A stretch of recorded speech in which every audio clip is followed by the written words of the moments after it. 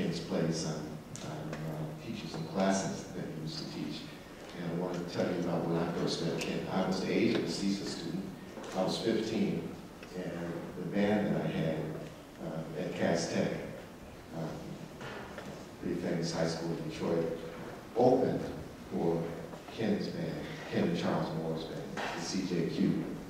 And I was 15, I was playing tenor saxophone, and I was so excited because these guys were my heroes. I heard them play around Detroit, and as soon as we finished, as soon as they finished, I wanted to know what they had said about our musicianship and our playing. And Kenn said that we had done more damage than could be repaired.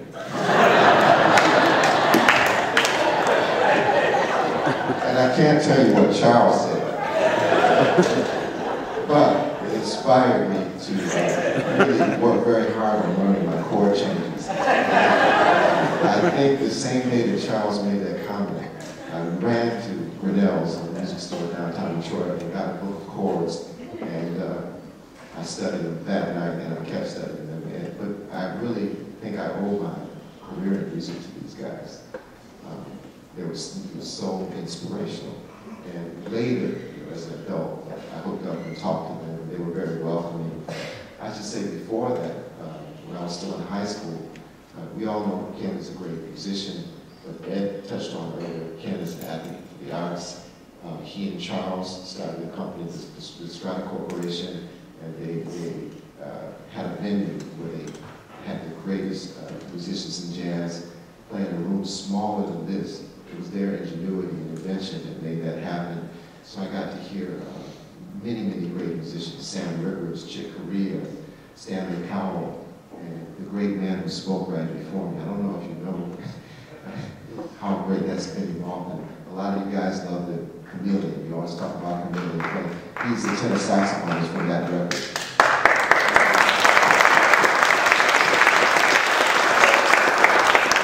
He also played bass clarinet.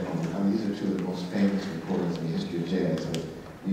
Miles Davis fans, they're very controversial and beautiful recording. Bishop Drew, that's Benny Maupin's voice again on bass clarinet.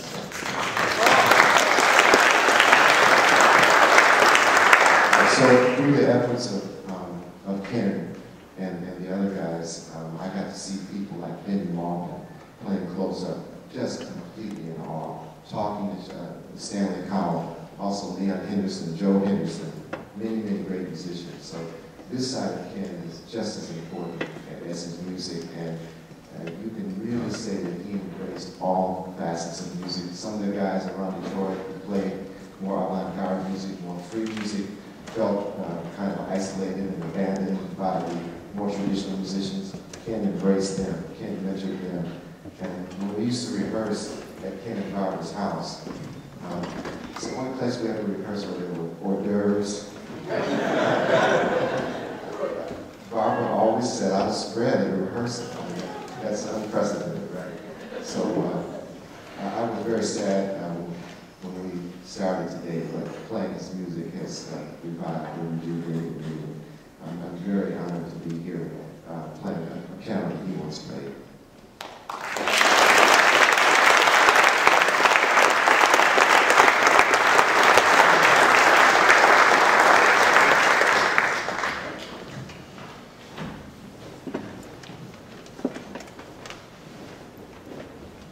There's a gentleman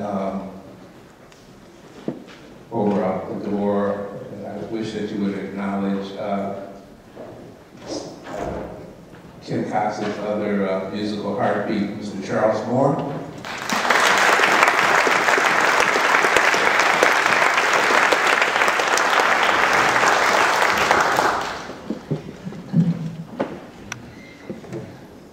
I have too many stories to speak about Kenn Cox, and I think more importantly, I'd like to pay a tribute to his best friend, Barbara Cox.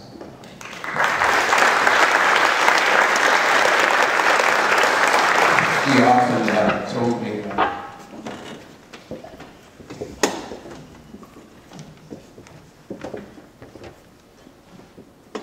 often told me who his best friend was. He wouldn't be where he was without Barbara Cox with him.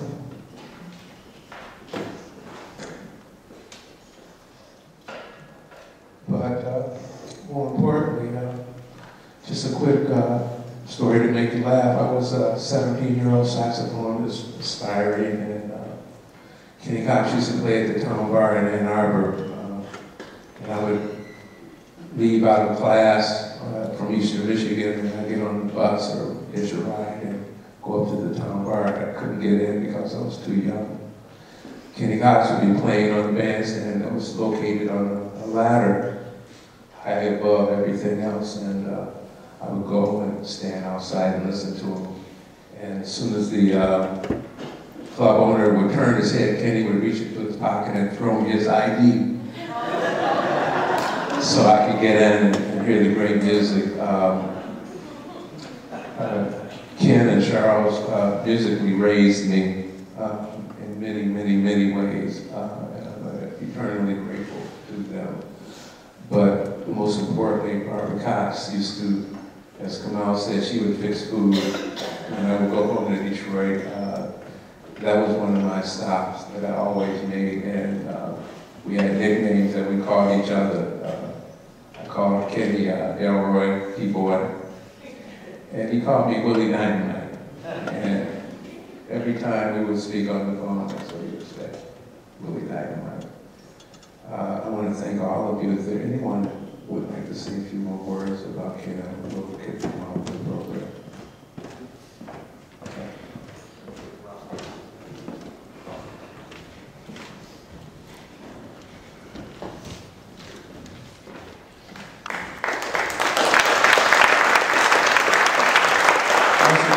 I'm Rob Jaffe, I'm the director of the program. In 1994 or 5, Mr. Jones got a gig doing some kind of experimental opera in China that had something to do with crickets. Don't ask, but at any rate, it meant that he could only be here for 2 weeks of the 4-week session. And he said, but I got this guy from Detroit, and he can cover the 2 weeks. You know, we know each other, we've known each other a long time, and we fit in great. So, as I remember, Ralph did the first 2 weeks, and Kenny came in for the next 2 weeks. And it was a totally seamless transition because they could sort of share one brain for the purpose of planning that class. And Kenny was total magic. I've almost never seen any teacher here get that immediate response from students and from faculty. He was just a compelling personality. We talked about his work with students, but we haven't really talked as much about how much fun he was to be around for the teachers that were here. And so I went to the then chair of the music department and said, why don't we change the budget and have both next year? And that's in fact what we did for the next 13 or 14 years. One of the shots I'm really glad that Harris took and was up there was Kenny sitting at the registration table on registration day, greeting students and their families as they enrolled at the school. Now, he was the faculty member in the music department who came the furthest distance to be here. And yet he was here first, sitting at the table most years when he could, because he wanted to meet the families, and he wanted to see where kids came from, and what they were like the first moment they sat here. Because I can learn more about them, I know more about them when I see them arrive in the space. That's a tremendous amount of caring. For faculty, without giving up any of the secrets of Amundsen Hall or the cafe section, I can just say that we had a lot of fun, a lot of laughs with Kenn Cox. And all of us who've been associated here miss him terribly. It's a big hole, and it'll never be filled.